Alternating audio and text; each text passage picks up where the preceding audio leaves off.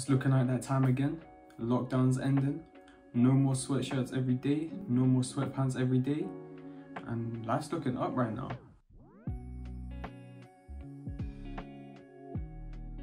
Still not got an intro, but in today's video, we're going to be talking about black jeans, the best ways to style them, and yeah, let's just get into it. So first up, we got the Carhartt double knees. Now these double knees, I picked these up off Depop, I think, for about 25–30 pounds.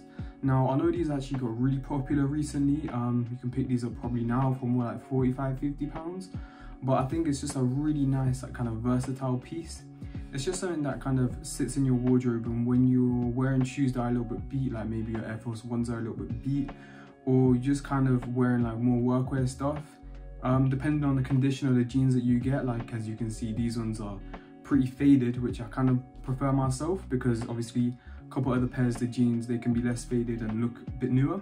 And you know, the fading on the legs really quite nice. It's got a little hold there, but it's pretty minor. And yeah, you know, like it's got a little carpenter strap as well, and just the details are so nice on this piece, and that's probably why I really like it so much. And next up, we got the Levi's 505s. Now these 505s, these are, again, I think I picked these up off eBay actually. I think I only picked these up for like 25. They were pretty cheap. The guy just wanted to get rid of them, but what I really liked about these is they just have such a nice fade on them. Like the way these jeans are washed, and you can see this in the footage as well, it's just so consistent, like the wash on it all the way across. And obviously, like, and it's just such a nice subtle detail when the rest of the jeans are really good quality and there's no real overall fade into them. That just adds like a little bit extra to just a regular pair of black jeans, and that's probably why I really like these jeans, you know. I think it's just a nice small detail just to bring it up just a little bit further. Okay, and the last pair of jeans I want to talk about are these Dickies cropped carpenter jeans. So I got these, I'm pretty sure I picked these up just from a vintage store in central London, and basically they're a bit too long for me, but they're a pretty good price, so I just got them and cut them. I kind of cut them a little bit too short, but they kind of work, they work okay. And what I like about them is that they got like a nice subtle amount of detail to them. Obviously, like on the back pocket, it's got the carpenter detailing, and also like the red contrast Dickies tag, like just a small subtle little hint of detail there. But also just the wash on these is really quite nice, like they're not really faded at all, and they really hold their color quite well, so I really like that about this pair as well.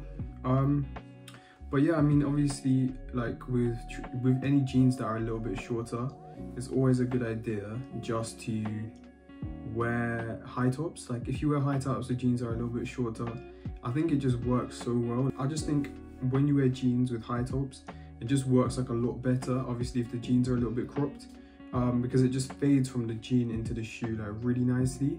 Now it's not to say that you can't wear these with lows, like I even put it with Docs here, and that's kind of like just to give a bit of contrast between like the kind of shoes and jeans.